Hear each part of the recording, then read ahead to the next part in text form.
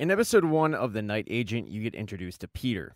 He's an FBI agent, but he's got an interesting past. His dad was an FBI agent, a disgraced one. He was labeled a traitor, and before he could clear his name, he was killed in a car accident. Because of this, Peter's always kind of had an eye on him, because some people think that he might be just like his dad, a traitor, especially when he thwarts a bombing on the DC Metro. He noticed a guy get on, put a book bag on, and get off. He looked in the book bag out of curiosity, and there was a bomb there. He saved probably 100 people, but some conspiracy theory whack jobs think that he had something to do with it. While the police were checking on everybody that day, he did notice a suspicious figure, and Peter chased after him, but the guy ended up getting away. The only discernible thing he noticed about the guy was this giant snake tattoo. Maybe the only good thing to come of that day was the fact that it got some people in Peter's corner. Diane Farr, the president's chief of staff, really likes Peter. She's kind of been a mentor to him, looking out for him. But in order to get promoted, he needs the deputy director of the FBI, a guy named Jamie Hawkins, to sign off on it. And Jamie isn't the biggest Peter fan. It's not like he has a problem with him, he just doesn't like how close he is with Diane. So for the last year, after thwarting this attack, Peter has been biding his time, paying his dues, and sitting in a windowless room in the White House, going over reports while staring at a phone that never rings. It's basically a break glass for emergency type of situation. As Peter is going over the reports on one unsuspicious day, out in the DC suburbs, a woman named Rose is waiting outside of her aunt and uncle's place for them to arrive. They're just getting back from Rome. Rose is down on her luck. She was the CEO and founder of a very, very successful tech startup. It had to do with cybersecurity. But they had malware issues, all of her clients bailed, and the board of directors fired her. So she kind of needs a place to lay low because she's broke. She's had to file for bankruptcy. Her aunt and uncle reassure her that she can stay there as long as she wants. And in that moment, it's exactly what she needed. But the first night she's there, she wakes up in the middle of the night to a little bit of commotion downstairs. And when she checks her phone, it's weird because there's no service. There's also no power. She starts to make her way out of her room and downstairs, and she can faintly hear her aunt and uncle talking. They start talking about burning some documents, finishing a job, and warning somebody named Osprey that they're, quote, coming for them. Her uncle also mentions that it's 7 days before they try again, and then they start talking about some files. Her aunt says that they need to use these files to warn people that no one in the White House can be trusted. Rose continues to make her way downstairs, listening to this conversation about warning someone named Osprey, a drive in the woods, destroying everything that's there. And then Rose interrupts their conversation. And when they hear something, her aunt whips around and puts a gun in her face, thinking that she's an intruder. This side of her aunt is something that Rose has never seen before, so she's a little freaked out. Both her aunt and uncle weren't planning on Rose being up, but now that she is, they need to warn her. They try to explain to her that this is going to be really hard to comprehend, but there are two people outside and they're coming after them. Her uncle hands her a piece of paper and says, "Take this. Go to the house down the hill, use their phone, call this number. Say these words. Night action. Tell them we need help." Rose doesn't understand, but her aunt says, "You don't need to understand. You just need to go." Rose then does what she's told. She sneaks out the back door and heads down to the house, down the street. Nobody's home. She's able to break in, use the cell phone, and she calls that number. And that number goes to the room that Peter is located in. That number calls the phone that never rings. Rose tells him night action. She starts to follow the directions that her uncle wrote down, but she doesn't know the answers to all of Peter's questions. Because this number is really for people in the know, and Rose isn't in the know. She's just terrified and scared. Peter's actually about to hang up when Rose begs him not to, pleading with him to help her because her aunt and uncle are in danger. Even though he is supposed to follow protocol, Peter ends up helping her, calling the police and making sure that they head to the location of the house. There is one big issue, though. While Rose was leaving, she saw one of the assassins' faces, and he saw her, and he's after her. He's tracked her to the house down the hill, and he's slowly coming for her. Peter does his best to try to talk Rose through this situation, creating diversions just to stall until the police show up. And it gets pretty dicey, but these diversions do work.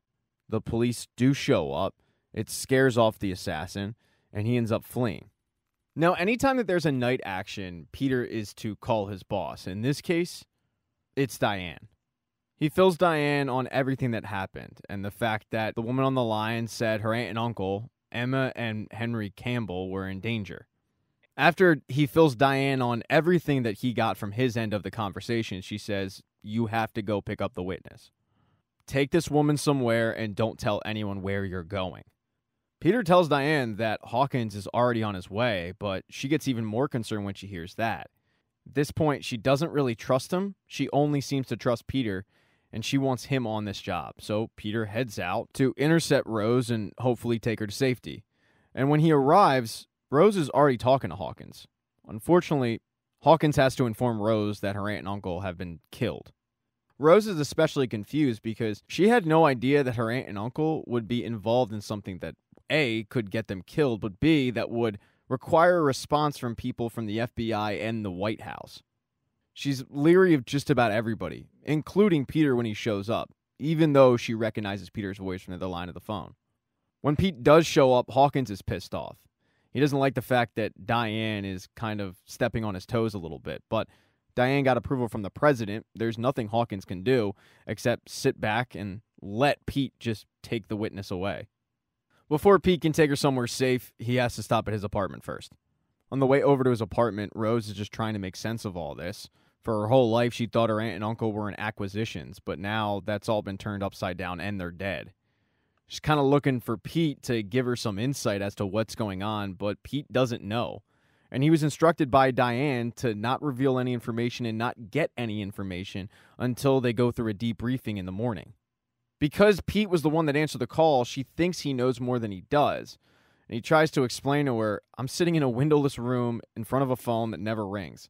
I don't know anything. I'm low on the totem pole." When they eventually get to his apartment, he takes her phone to make sure they're not being tracked. He then sets up a hidden camera, so while they're away, he can keep tabs on if anyone's inside, and then they head back to his car. As they're walking to it, though, Pete notices that two guys have gotten out of a vehicle and they're walking towards them, and he gets pretty suspicious. He's able to get the jump on both of them, and he kicks the crap out of them. He wants to know why they're after her, and they say, "We're not after her, we're after you." Because these two guys are conspiracy theory nut jobs that think that he had something to do with the Metro bombing, and they want to, quote, make him pay. It didn't really work out for them all that well. He takes both of their licenses and tells them that to stay put. Two agents will be on their way to interview them, and if they leave, they're going to have the FBI banging down their door. When they get in the car and they start driving to this secure location that Pete's going to take Rose to, the first thing he does is call Diane. He tells Diane that Rose is fine, but he also gives a description of the two guys that just jumped him outside of his apartment. She promises to take care of the two guys and also put some security at his building so stuff like that doesn't happen. Because of what happened, though, he feels a need to explain to Rose exactly why these two guys jumped him, and he fills her in on the fact that people think that his dad was a traitor, but Pete doesn't. Pete thinks that his dad was innocent and he never got a chance to clear his own name. And as for the Metro bombing, he thwarted it, he had nothing to do with it, but that's not going to stop the internet from talking. To say this is a hot-button issue for Peter is an understatement. While driving, though, Pete notices in the rearview mirror that they're being followed by a Mustang. He quickly tries to avoid it, and he confirms, yes, these people are, in fact, following us. He tries losing their tail, and then they start shooting at him. As the guy is shooting them, though, Rose confirms that that person is, in fact, the guy from her aunt's house. Now she's really concerned. How did these people find her is the big question. Doesn't matter. They need to lose these people ASAP.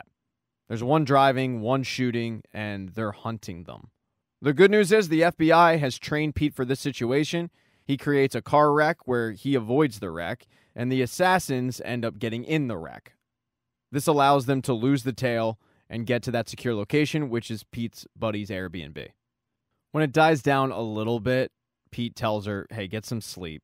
You need to be well rested for this debriefing." But she wants answers. She wants to know what the hell is going on, why these people are after her, why they were after her aunt and uncle. Pete just doesn't have those answers. The only thing he can tell her is that Night Action is a counterintelligence program. He answers the phone for night agents in distress, and then he just reroutes the call. And people that work in acquisitions don't have that phone number, and they definitely don't have the codes, which means Rose's aunt and uncle were night agents, a.k.a. they were spies. She's got a bunch of other questions, but Pete doesn't have the answers to any of them. Eventually, she gives up questioning him, and she does go to bed. And Pete is left keeping watch, but also keeping tabs on his apartment. Late in the night, he sees somebody on his hidden camera. Someone's broken in. It's two people. They're masked. He has no idea how they got there. He calls Diane. He tells her that there's two guys in my apartment, and she sends in the two people that were paid to keep watch. But once they get in, the intruders are long gone. He can tell that it's the same people that were shooting at him and Rose in the car. And one of the concerning things is, how do they know where to find him? This video, though, ends up helping him out a little bit. He was able to zoom in on one of the intruder's fingers, and he notices a very distinctive ring. He might be able to use that ring to find out who exactly these people are. The next morning, Pete is able to deliver Rose safely to the debriefing. It's in an FBI safe house. Diane is there, as well as Hawkins. Pete's planning on leaving, but Rose actually requests that he stay. And since Diane thinks it'll make her feel more comfortable, she allows it. While Pete is staying, though, he's not going to be in the room for the interrogation. And Rose gets really concerned when she hears that. Even though Pete says to her, "You can trust these two," she doesn't. It's because of what she overheard her aunt say about there being a mole in the White House. She reveals this to Pete because at this point she kind of trusts him, but the issue is she doesn't know who the mole is. Ergo, she doesn't know who she can trust. So she goes into the meeting, and she goes alone, and Pete is standing outside of the door, but she's not planning on giving them any information that they can actually use. As for the two assassins that were after them, well, it's a man and a woman, and they show up at an unassuming house in the DC suburbs. They tell the woman who lives there a story about how the female assassin grew up there and they want to check out the house. But that was just a way to get inside. And once they do, they kill that woman. They then go to retrieve what they came for, which is a duffel bag, and they leave. The male assassin then texts his handler, "Done?" And he texts back, "Good. Now get back to DC and finish what you started." And the assassins are planning on doing that. Thank you so much for checking out this recap. Please consider subscribing to the channel and subscribing to my Patreon. Hit thumbs up if you liked it. Smash that thumbs down button if you thought it sucked. If you left a comment, I don't get back to you. I usually don't check the comments unless they're like a super comment. Also, if you don't see the next video up on the end screen, not to worry, it'll be up in a day or two.